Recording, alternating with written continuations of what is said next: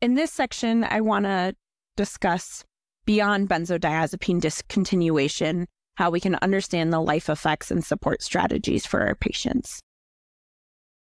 So from that benzodiazepine experience survey that I mentioned in the last section, we found that individuals that were experiencing negative effects of long-term benzodiazepine use and tapering and discontinuation endorsed a myriad of significant life effects from the symptoms they had. This included effects on pretty much every aspect of their life, from impacts on their careers, losing income, losing insurance, cost of healthcare, impacts on their relationship, involvement in judicial system, other disability and mobility issues, and then overall impact on confidence, self-esteem, and personality. When asked about consequences of withdrawal, you can see that the vast majority endorse these significant life effects of, not being able to enjoy their hobbies or recreational activities, impairing their social interaction and friends, their ability to take care of home and others, their work, their ability to drive or walk. I think of particular note is how many individuals endorse that their symptoms were so debilitating and had such a negative impact on their life that they had suicidal thoughts or attempted suicide. So 54% of the individuals, over half, reported that at some point in their process of benzodiazepine use, tapering, or discontinuation, they had suicidal thoughts or attempted suicide. So when looking at the life effect of suicidality, another study done by Dodds in 2017 reviewed 17 studies and found that benzodiazepines can be associated with increased suicide risk. The possible causes for this could be that the suicidal ideation is a side effect or withdrawal symptom, contributing to intrusive thoughts about not wanting to live or taking one's own life. The individuals in the surveys, over 50% said they found support online and then support from a family or friend, and much smaller percentages reported getting support from psychiatrist, general practitioner, therapist, or inpatient. Again, when thinking about the survey overall, it bears repeating that we are aware a great limitation is this is a self-selected respondent group who are already on this online support forum, Benzo Buddies, and we need more research to look at individuals across the range of benzodiazepine users to see how they are all affected and try to identify what makes some individuals more susceptible to a severe bind than others.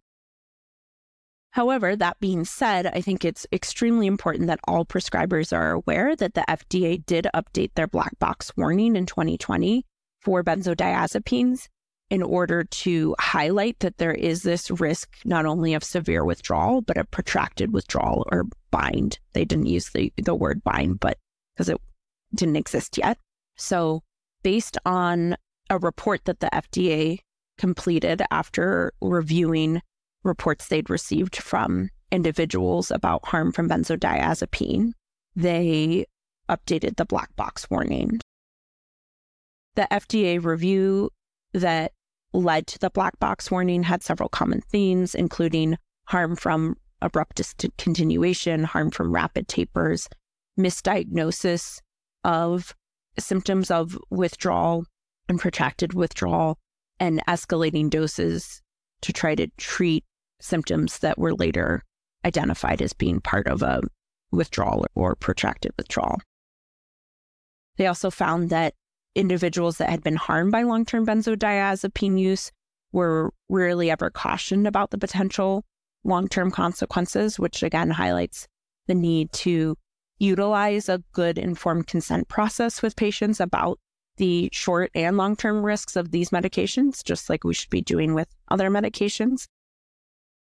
And that the report found there was a real lack of medical support, that there was a failure to recognize physical dependence and tolerance in individuals taking these medications long-term. The report also found that most people were finding their support in online support forums. Some alternative approaches, and just to touch briefly on how to best provide support to our patients. We know that As I mentioned before, cognitive behavioral therapy has evidence for helping with benzodiazepine discontinuation. Cognitive behavioral therapy for insomnia has great evidence for helping with insomnia. Finding a therapist that is educated about protracted withdrawal is great, if not providing them with resources so they can educate themselves. As far as other alternative medicines to utilize, as we mentioned, there's not much that is evidence-based and nothing that is approved. So folks will read online of a whole variety of options from supplements, vitamins, herbs, CBT, melatonin, acupuncture, massage, homeopathy, functional medicine. And really it's, takes a lot of trial and error. Reports of what works for one person doesn't seem to be helpful or maybe causes side effects or harms for another. So it's really advising our patients to proceed cautiously, trying one thing at a time and doing so with a trusted practitioner. I think the most useful thing we can do is really help provide and connect our patients to good peer support options, as these are really the primary tool for ongoing support and can provide a lot of hope and validation. There's a variety of types of groups. The ones I would most recommend are there's Benzo Warriors, which is moderated by a group of individuals that have been affected, including a psychologist. And I think they do a really nice job of moderating who belongs and what is discussed in the forum.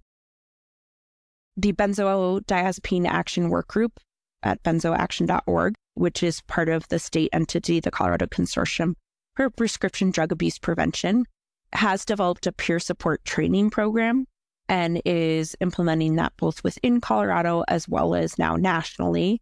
And you can find more information about that at benzopeertraining.org. And that will hopefully really fill some of this gap of need for peer support that is trained and more knowledgeable about these long-term effects of benzodiazepines and benzodiazepine discontinuation.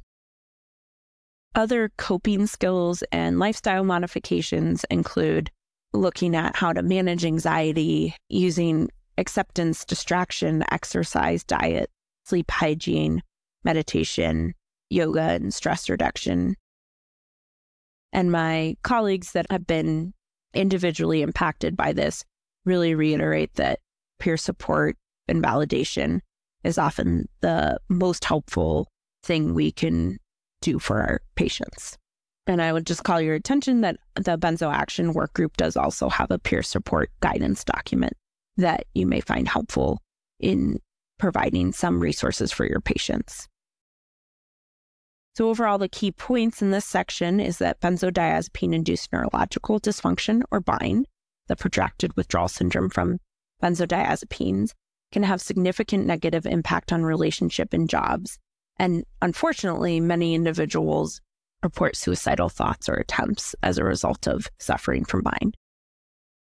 In September 2020, the FDA updated the benzodiazepine black box warning based on a report that they created about the increased risk of physical dependence and protracted withdrawal from benzodiazepines and the need for better education of patients as well as more gradual tapering.